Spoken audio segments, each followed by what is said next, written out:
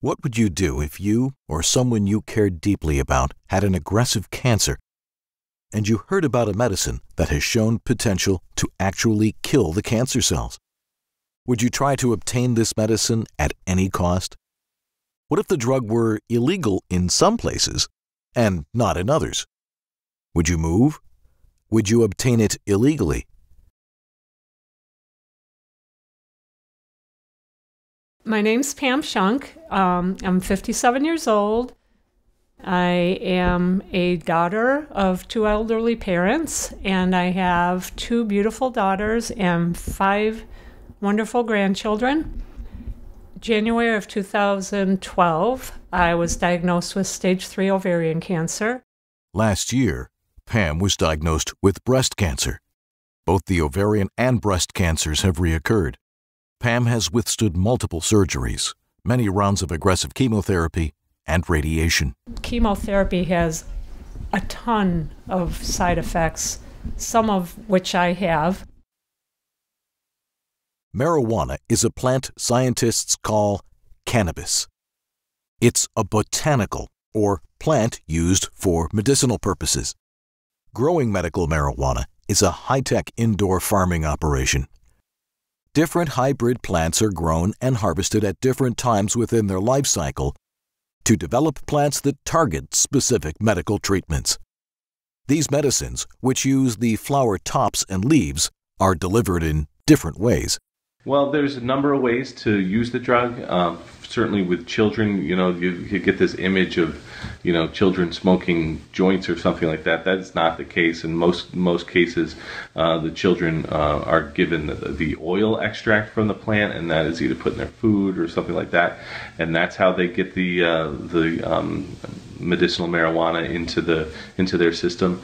There's vaporizers and other things that are also, you can make it into a food form and make it edible. So there are other ways other than smoking to ingest the marijuana, but some people can't do that. Some people have difficulties swallowing and eating, and it's just not possible for them to take it that way. So there's no reason really to limit the ways that the person can take the drug.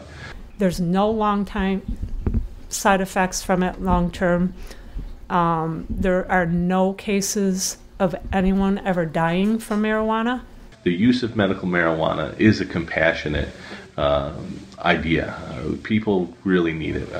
I've heard from people throughout my district and throughout the state. We've heard testimony from families whose children are affected by seizures who could benefit from medical marijuana.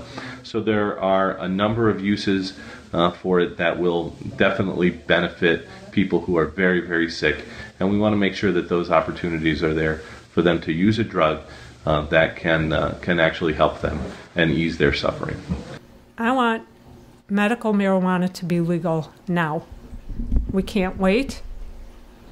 There's a lot of people in my situation right now. We allow different types of drugs that are much more intense, like opiates, hydrocodone, OxyContin, things like that are much more powerful.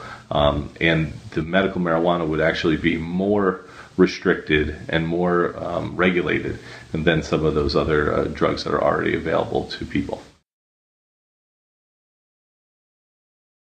Compassionate Care Act's been around for a number of years. The original bill in the Assembly was very loosely regulated. You could grow your own medical marijuana. It was much more like the California law, which is not very tightly regulated at all. It was recently amended last year to really constrict the controls over the marijuana itself. And they call it from seed to sale that it would be regulated. It was very strict guidelines as far as growing it and dispensing it and who would be able to use it. So with those changes, I supported it. So please contact your senator and encourage them very strongly to move quickly on this bill so that people like me and other people you know who it might be a life or death issue for have the opportunity to at least try medical marijuana. You got to reach out, be engaged, talk to your state elected officials, and try to get some pressure put on to get that at least out onto the floor for a vote.